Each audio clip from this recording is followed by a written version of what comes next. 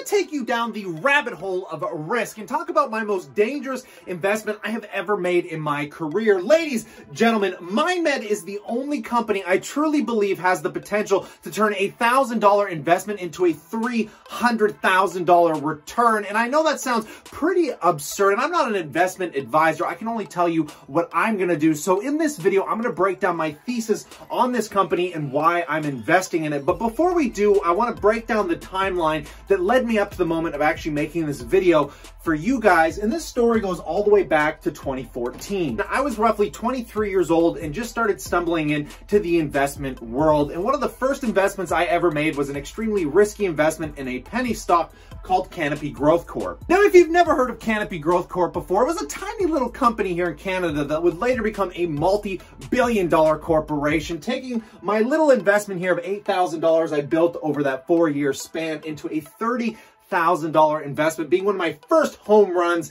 in my entire investing career, where I would liquidate it, luckily, before the entire MJ stocks crashed. After making this home run, I became very obsessed with the CEO of this company, and his name was Bruce Linton. He literally revolutionized an entire new industry in the markets, but he would later be fired by a company called Constellation Brands that had the majority share stake in Canopy Growth Corp. And I thought this was the worst decision ever because they thought he wasn't producing enough profits, but it was because of the regulatory issues the MJ sector was facing at the time. And I actually had shares in Constellation Brands, and I ended up selling them after this because I thought it was a very foolish decision, as I had a lot of faith in Bruce Linton. But I continued to follow Bruce because, I mean, a man who could start a multi-billion-dollar corporation, I mean, he's got some value behind him, and it'd be neat to see where he ended up. And when I found out that he got hired by this company called Mindmed, I became extremely interested in it, and I found out, yeah, it was another pharmaceutical company based around hallucinogenics. This company wasn't publicly traded, so I went out of my way and I sent them an email asking them, well, what are you guys doing? Are you doing angel rounds? Like, what are your investor presentations like? Sure enough, they were raising money, and they called me, told me what they were doing. I'm not accredited, so obviously I could not invest with them. And they were telling me what was going on and sending me all their emails, and I was kind of like flip-flopping on the idea of what they were trying to accomplish, and I later forgot about it. But my boy, Kevin O'Leary, is one of the largest investors now in this company, which made me turn my head back over to why is he investing in this junky penny stock that doesn't really have any time horizon on when you might get paid back. Started listening to Kevin O'Leary, Bruce Linton, and a bunch of other members on the board, which are high up pharmaceutical executives. And I said, you know what? Why are all these guys flocking to this company? Like, what is so disruptive about it? And then I found out the true passion behind what Mindmed is trying to solve. As an investor, we're constantly looking for problems that people need solving. The bigger the problem, usually the harder it is to solve something like an iPhone. But if you can solve that problem, it ends up being extremely valuable to the shareholders. And the problems that Mindmed are trying to solve, these are problems that have not been disrupted in the last 50 years, and the solutions to the problems are not good solutions. They come with severe side effects and health issues. And the problems we're talking about here is addiction, anxiety, and depression. Mindmed is actually claiming they can solve all of these problems and more, with no negative health effects coming from the treatment and no addictive aspects after the treatment, with something like you get with a Xanax or a Ritalin. And they're also claiming they can cure any kind of opioid addiction without any real negative health effects, and you don't have to wean yourself off something like Oxy or heroin. And that is such a profound statement. I don't think people realize the impact of it. These are multi-trillion-dollar problems this company's trying to solve, and I'm going to break it down for you in this video. So ladies, gentlemen, let's jump right into this. Drop it.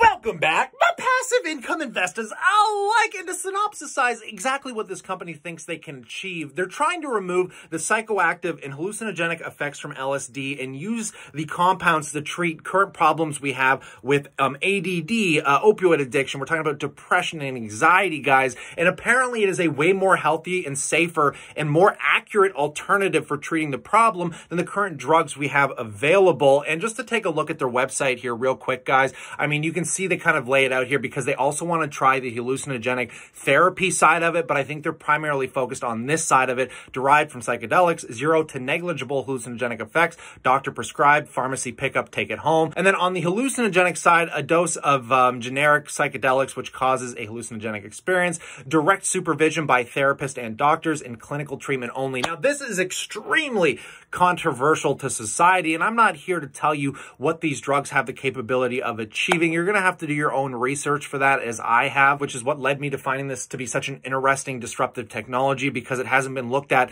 since the 50s and 60s. And back then, they did a ton of this research and found a lot of these insane, healthy, positive effects. But unfortunately, society kind of wanted to overdose on it, take massive amounts, go and party. And they kind of put bad stigmas around it, leading it to being illegal. But now, in this new realm where facts don't care about your feelings, and even companies like Johnson & Johnson were able to get ketamine legal for certain health effects for treating depression. This is an actual drug you snort, you get from Johnson & Johnson, prescribed from your doctor. And this is only recent as of last year. Now, mind you, they did some chemical alterations because they just wanted the chemicals that come out of it that treat those problems without giving you the hallucinogenic and the uppity effects. But getting back into this company was discovered by a guy that was working in Silicon Valley that found a lot of his friends were basically microdosing LSD to get themselves off, stimulants, and they would just take little bits, not enough to hallucinate, but they found it completely basically subsided any like opioid or stimulant addiction they had. And this led this gentleman going down this really deep rabbit hole that led us to where we are today. And the team that he has created is a top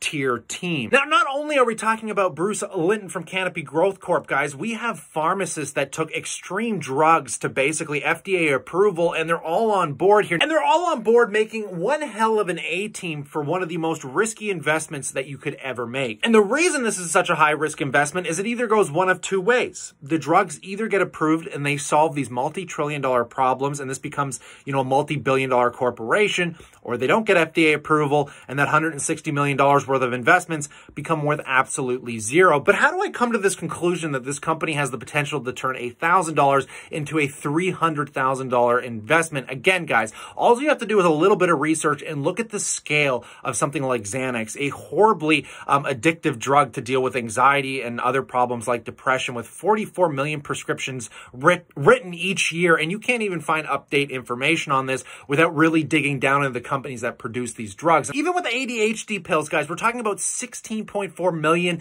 prescriptions, and this data only goes as far as 2017. The opioid crisis makes up for more than $2.5 trillion over the last 4 years. And this is just the cost of the opioid crisis, not the actual drugs themselves. We're just talking about trying to treat this stuff. And ideally, what I've done here is I basically presume that this company has the full capability of being worth somewhere around $50 billion. And if I'm being honest, I think that's even conservative. And again, that is just my opinion, but it comes from the light of looking at these multi-trillion-dollar problems that haven't been solved properly with any drugs we currently have on the market. That market has the potential of about $50 billion, and it's essentially divided by the $160 million market cap Mindmed currently has. That gives us a 312 times potential on our money, which essentially, if we invested $1,000, well, that gives us $312,000 return. Now, that is an insanely bold number to be throwing out there, and I know that. So what I want to do is I want to share with you a video highlights from the CEO, along with what Kevin O'Leary thinks when he started investing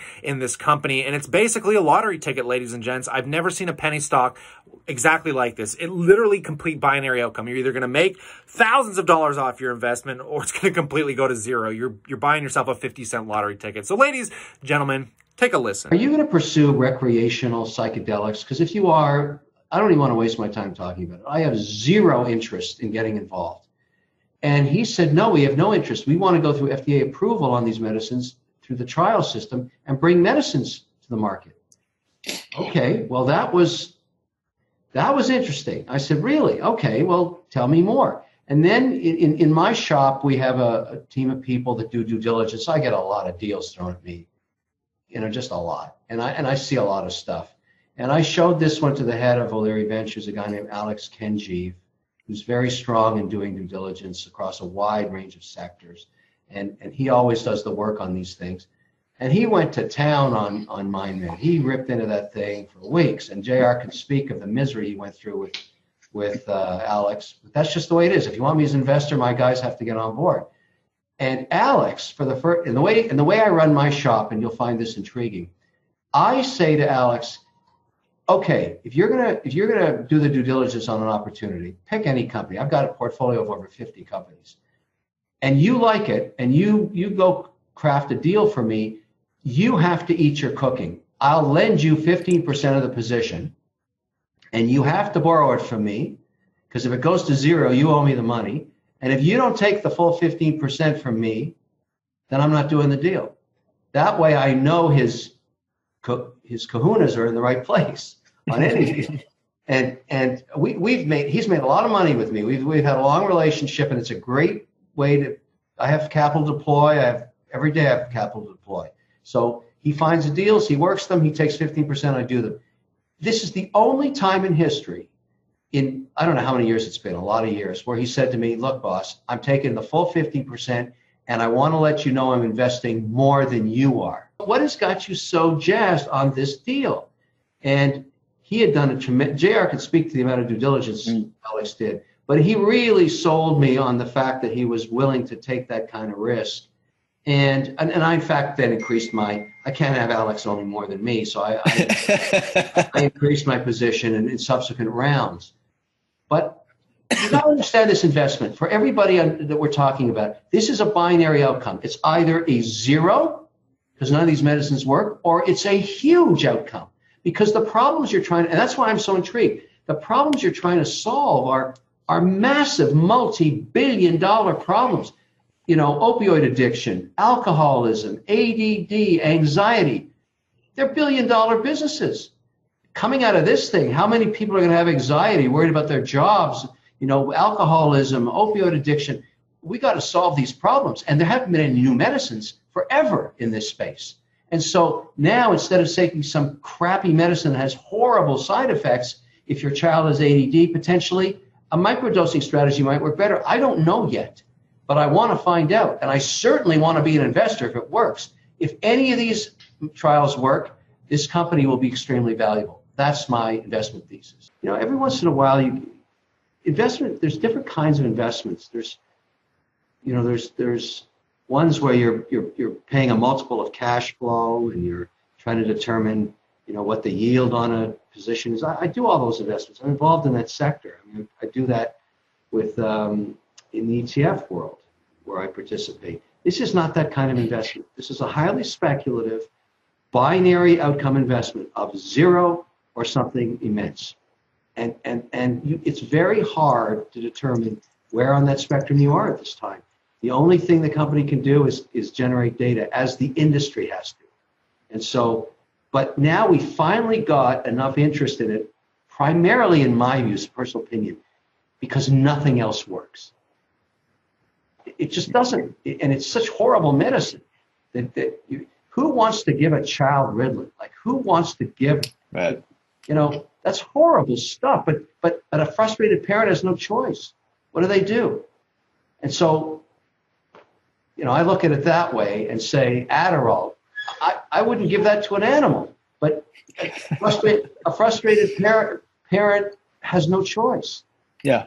And so we got to give them choice. That's what this research is about. There's an aspect to it of solving a big problem, and that's what always was attractive to the whole thing. And then, of course, the potential for it to be an institutional investment, which is important for me, because I don't see developing medicines unless you have institutional capital behind you. I hope you enjoyed those highlights, and I'd love to know what you think about this company in that comment section below, ladies and gentlemen. And I'm going to advise you to do your research farther, because all it comes down to is that research and what these drugs are capable of. And again, keep in mind, they haven't been looked at since the 50s and 60s. So if you believe in the research that currently exists, and you believe with the team they have, that they have the highest likelihood of getting FDA approval, because they have the A team, guys. I mean, that is what you're going to be betting on. And then it's just the time horizon. You have to be willing to sit on this investment 5, 10 years, maybe 15. I wouldn't stretch it as far as 15, but it definitely has the capability of maybe being another 5 or 10 year time horizon. I would rather make that gamble on a company like this than, you know, I feel like the outcome is much higher than a lottery ticket that's like 1